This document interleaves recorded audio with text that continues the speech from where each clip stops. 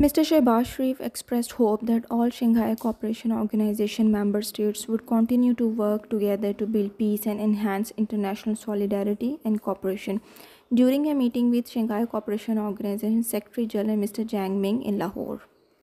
The Prime Minister also reaffirmed Pakistan's strong commitment to the principles of the Shanghai Cooperation Organization's Charter and Shanghai Spirit.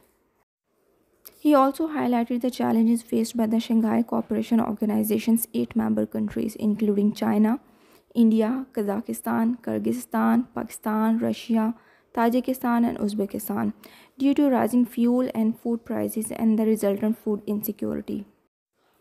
The Prime Minister appreciated the work of the regional anti-terrorist structure of Shanghai Cooperation Organization, where Pakistan, along with other members, was playing an active role in countering common security challenges.